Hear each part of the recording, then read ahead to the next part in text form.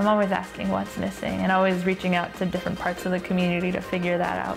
Hi. There isn't a lot of representation. Get as many different, perspectives involved as possible. Or painting the generation. And puzzle pieces.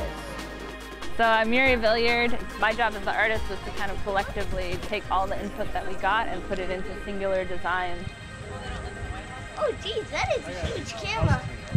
I included some sturgeon, which kind of have a lot of cultural significance for the Anishinaabe people who still exist here, It's kind of a reference to just giant things, giant human creations on the water, giant, spiritual creations in the water, just different things like that.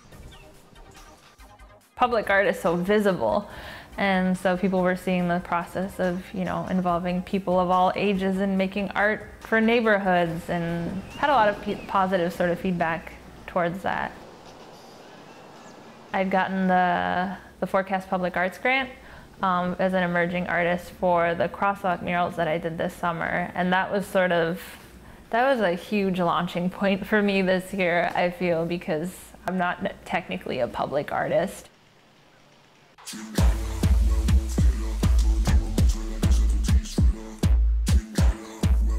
I just one day wanted to do a really colorful person, and it became what I did for a few years and what I became sort of known for, and the style is super popular.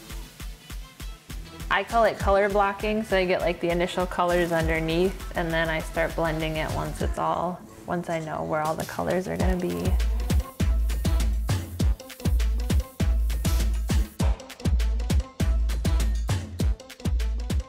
Growing up as a kid, and I'm undoubtedly like Ojibwe, and then my dad, who was the enrolled person in our family, left, but we still lived on the reservation. And then we became like exceptionally poor, and so I just learned to be whatever being poor meant at the time. It was just all these things that kept me kind of away from the world for a while. I had these National Geographic magazines that we dumpster dived at the end of the year because my art teacher was really cool, and I used those to just practice drawing because I wanted to get good at portraits and, seeing people.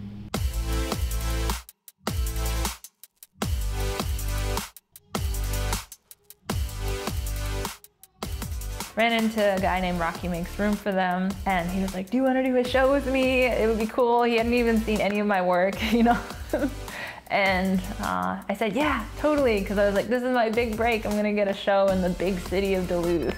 It surrounded me with people, and I hadn't had that before. And just good things seemed to happen when people and art came together, and more opportunities always built up after that. This is just like the coolest use of a pictograph ever. There were leftover funds from Zeitgeist for the project I'd done last year, which was the big fish in Canal Park. And that's how the Chief Buffalo project kind of started. They were like, would you like to do, some painting in this space and work with the Indigenous Commission? Then I was like, I want to do Chief Buffalo stuff. Our clan system is going to be up on the back wall. And there'll be like threads between their hearts and their minds to say that they came to kind of like a consensus on a decision. And all those threads lead to the crane, and then there's a thread that leads out, I think, from the eye of the crane. And so Chief Buffalo would be like the actual person connected to the pictograph when he went to the president with his messages. So I don't know if I should do his whole shelf. What do you think? One yellow, one red, like fire colors? My name is Michelle Defoe. My Ojibwe name is Wabanungagokwe, and I'm helping Miri with this art project. And these are all different stories. Like, we have stories about mermaids, and so we included that because, like, the lake is right there, and it's cool to see our Anishinaabe stories of what we see in the lake and what we understand lives in the lake. And so we have a lot of stories about, like, the sturgeon down there. She's including that, and the mermaid. Turtles, we have a lot of turtle stories. I wanted these to be like sort of motion. So like when we outline it in black, it'll be that diversity of Indigenous, styles and perspectives and stories and experiences. And I'm hoping to incorporate as many other Indigenous identifying artists as I can in that process. It doubles as fins or movement. I just like having like a little like flow in the direction of where they're swimming. Okay.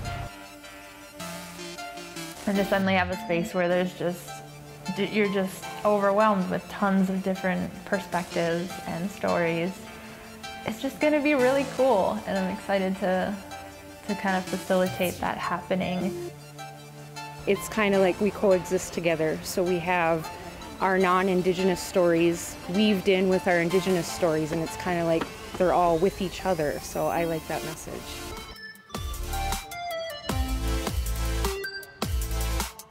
I'm white and Native, you know, and being able to come to terms with just embracing both of those things.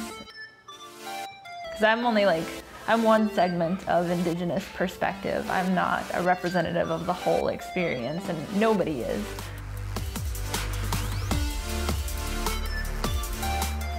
Today I feel like success is balanced, but maybe next week I'll think something differently.